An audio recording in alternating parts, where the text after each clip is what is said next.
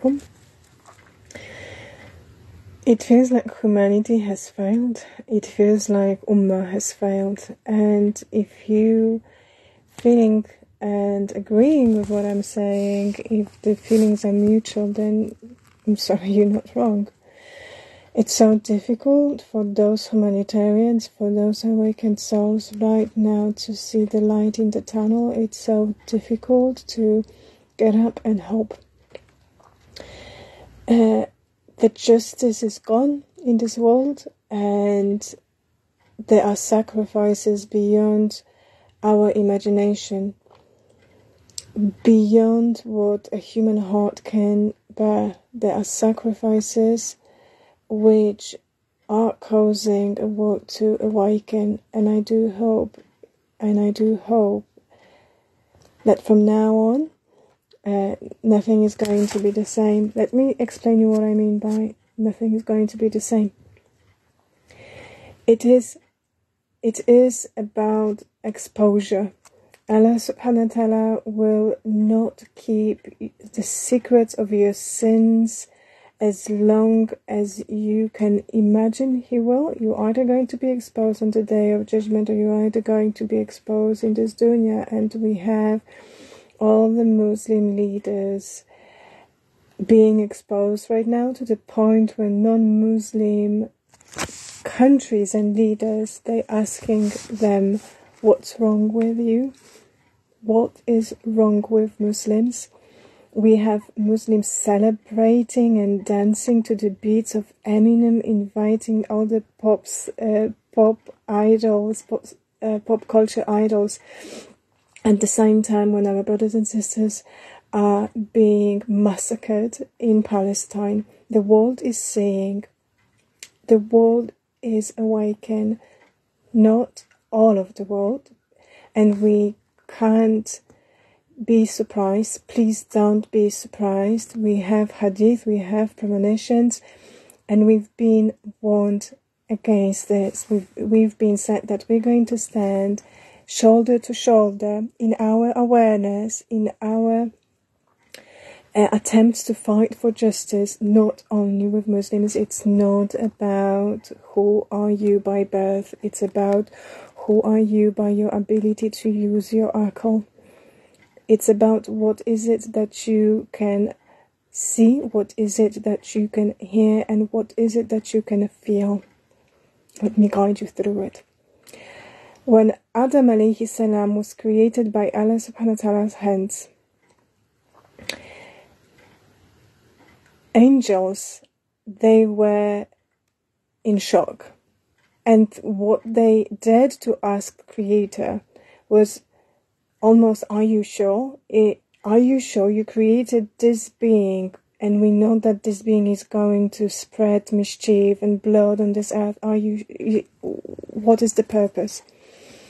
And then Allah subhanahu wa ta'ala, for His attention and for our attention, He asked Adam alayhi salam to name things around him. And just on a side note, the first thing ever that had been revealed in Quran was what? Iqra. So it is all about knowledge. It is all about the power of your intellect.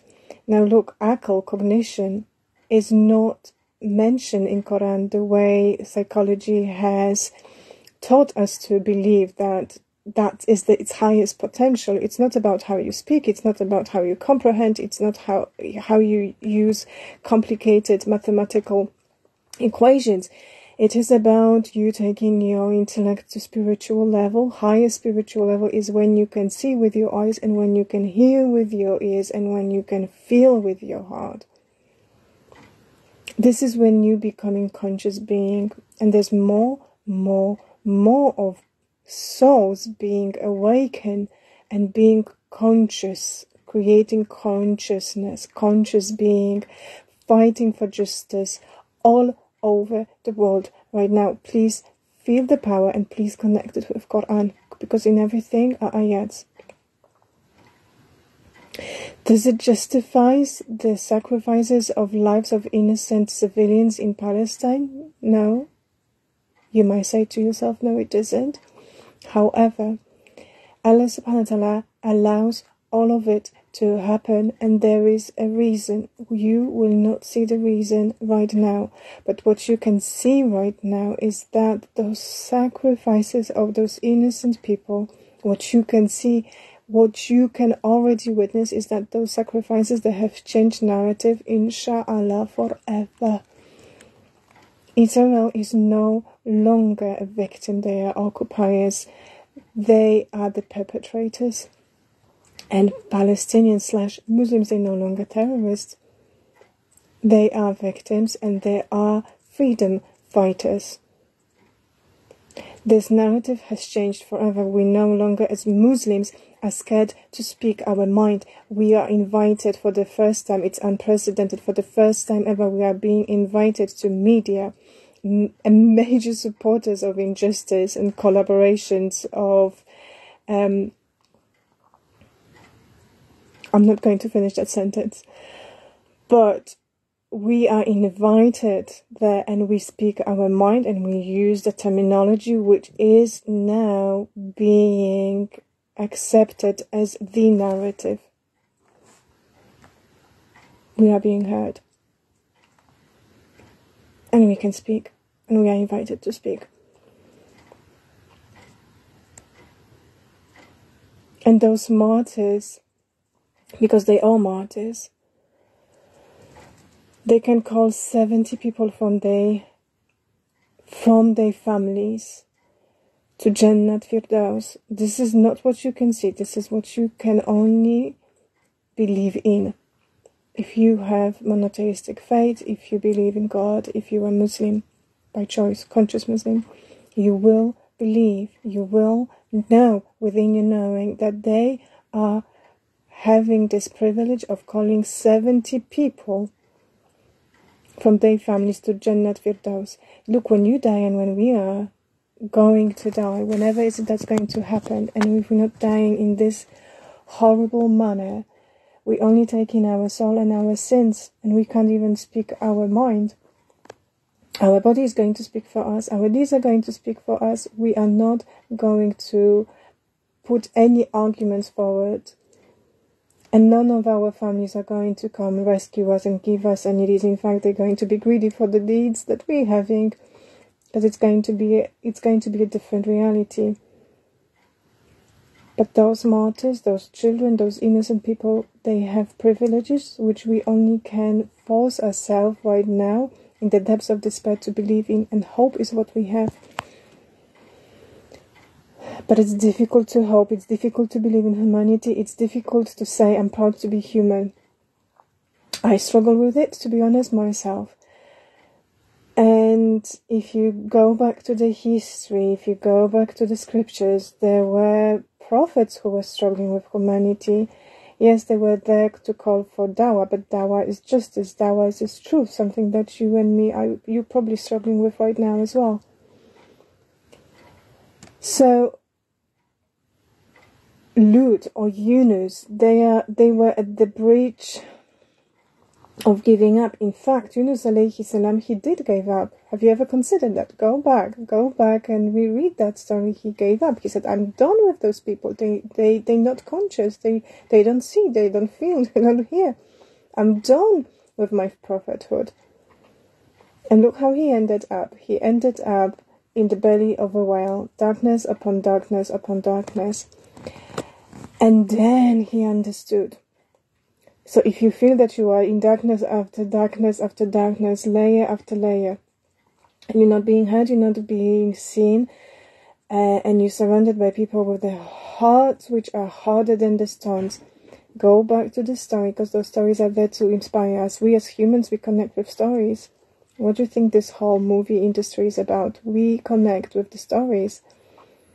And that's what Allah subhanahu wa ta'ala gave us in Quran. So Yunus, in that moment, in that spot of darkness upon darkness, he understood, I've only got dua. I've only got my Lord. I'm in this situation because I disobeyed my path, and his path was prophethood. Now take a moment, what is your path right now? Have a think. What is your path right now? What are you entrusted with in terms of amana? in terms of responsibilities. And for all of you who are watching and you are Muslims, you have certain duties to represent Islam. And there are 3 levels: with your action, with your words, or with your dua. Don't even give up on those. Do as much as you can.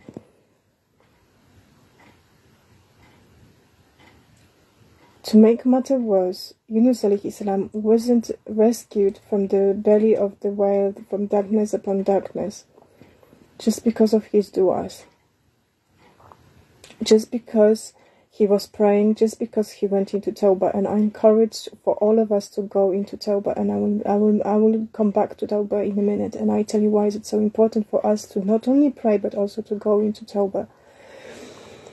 So Yunus alayhi salam, he was saved because angels were pleading for him, because angels were presenting evidence to Allah subhanahu wa ta'ala that he was doing this, and he was praying you day for you, he was worshipping you day and night. They remembered, and Allah subhanahu wa ta'ala released Yunus alayhi salam. So he came back to his post, and he continued doing what he was entrusted to do. Alright? Do you think Prophet Lut was happy with his qadr? Do you think he was happy being surrounded by the despicable?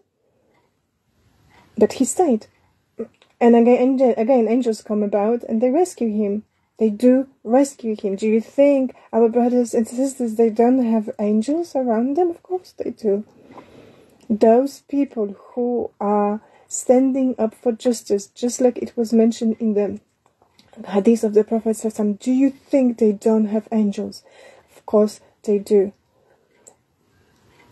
And there is another hadith for your attention. Some people at the time of the Prophet ﷺ, they said, look, at least we're standing up for justice, at least we're standing up on the battlefield. We are better than those who are staying at home. And the Prophet ﷺ, he was absolutely disgusted with that pride. He said, you don't know if you're doing better than those people who are staying at home and praying and making dua for you. You don't know what's saving you right now. You don't know what makes us victorious. You have a place. You have a capacity. You have a calling as well. All of us, we do, and it works. Look around you, narrative has changed. Now, Tawbah. Yunus alayhi salam went into Tawbah. Prophet ﷺ was asked by his wife Aisha, why are you constantly doing istighfar? Aren't you the Prophet of Allah? Aren't you promised Jannat for those? Haven't you been there? Haven't you seen Jannah, Jahannam? Haven't you experienced more than us? Why are you doing istighfar? And the answer was very straightforward. Am I not a grateful servant? He was doing istighfar sallallahu alaihi wasallam 100 times a day.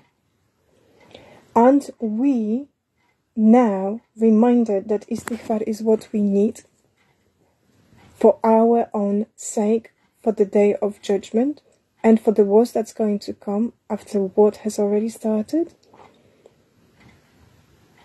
Go back to Quran. Let's go back to another story. There is a story of Saleh, and he had been entrusted with a camel, and the camel gave a baby, and the camel has been a miracle. And Saleh, the Prophet ﷺ, stayed with his tribe, with his people, and there was a deal that they look after camel and they look after their own selves. And there were 10 people who plotted to kill camel because it became a burden on the people of that tribe. Look, Allah subhanahu wa ta'ala didn't punish the criminals, the 10 or 11 criminals, whatever the number, there is dispute. He punished the whole city. The whole city had been destroyed by Allah subhanahu wa ta'ala as a punishment and as a symbol, as an ayat for you and me right here, right now. Do you know why? Because they all knew. They all knew that there were people who were plotting against the miracle of Allah subhanahu wa ta'ala. There were people who were going against the contract between Prophet of Allah and the people of the town. So Allah subhanahu wa ta'ala punished them all. You or them, by sitting and doing nothing, is exactly the same thing. So Tawbah, even before those events, is absolutely compulsory on us. Because we don't know where we're sinning. And right now we should know where our complacency and our love for dunya has taken us, has taken the world. We are placed here to be Khalifa on this earth, to look after this earth and the welfare of this earth, and people and nature. It was our duty. It's still our duty. But look what the comfort of the dunya has done to yourself and your beloved ones. Don't even look at Arab countries. Don't even look at the so-called leaders, of whom every awakened person is already laughing at. They are laughing stock. The hiding, the plotting, the lies are never going to go as far. And this is that time. It's time for awakening. But it comes with the trauma. It comes with the trauma for the Palestinians. It comes with the trauma for you and me. Please don't be surprised that trauma is part of your qadr. Allah subhanahu wa ta'ala said in Baqarah, in Surah Baqarah, I will surely test them with something of the loss and something of the fear. That means that for you and me, when we have incarnated from the realm of souls into this body, into the blood relationships, into our families, into the reality of this dunya, we already have been going through trauma. Birth is trauma for mother and for a child. Separation from the mother is a trauma.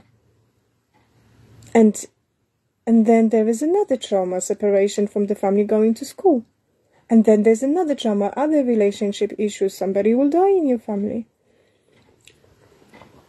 Some of you experience war, some of you haven't. Now you're experiencing war. Because if you're watching this as vicarious trauma, if you're following this as vicarious trauma, we are traumatized. Please own it, and please don't be surprised. Please don't feel a victim. And please don't look at Palestinians as the victims. Feeling weak is not an option.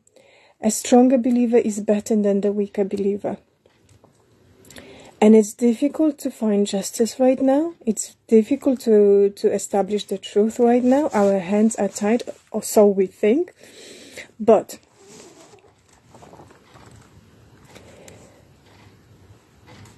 emotions are transcendent.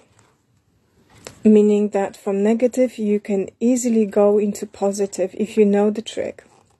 And the trick is law of opposite. And it had been used in Islamic psychologies for hundreds and hundreds of years. So you have to know that Shaitan right now is on your back, and he wants you to feel weak. He wants you to feel hopeless. He wants you to ask, Ya Allah, is that who you are? He doesn't want you to connect with the wisdom. He doesn't want you to connect with the justice, with Al-Adl. He doesn't. So you feel fear, hopelessness, powerless, depression, and anxiety.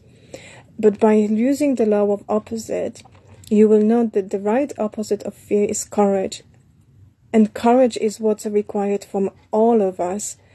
Fighting is prescribed for you. Fighting your emotion is prescribed for you. Fighting your shaitan, your qarin is prescribed for you. Just like trauma is prescribed for you. Just like this time has been prescribed for you to be born and witness what you're witnessing is prescribed for you. You know, Islamic psychology is about being realistic. It's about incarnating in here and now and seeing it through rationality.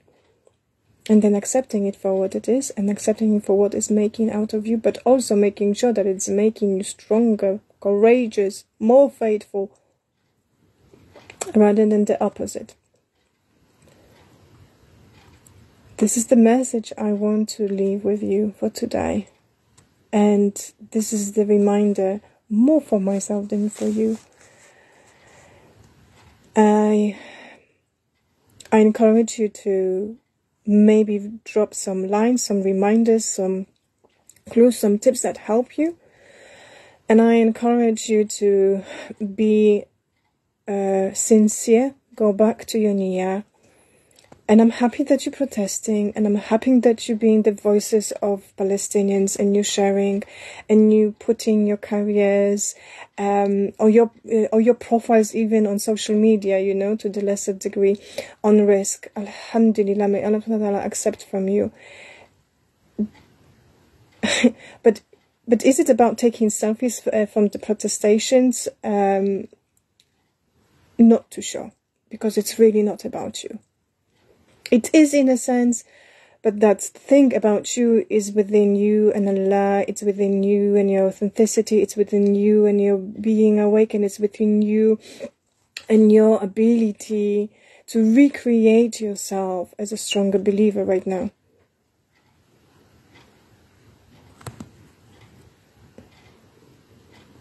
And please share more tips. Please share more stories from Quran, so we all can grow stronger. And we all can be pleasing to Allah subhanahu wa ta'ala, so He accepts from us. And may Allah subhanahu wa ta'ala protect Palestinians. May Allah subhanahu wa ta'ala forgive our sins. Assalamu alaikum wa rahmatullahi wa barakatuh.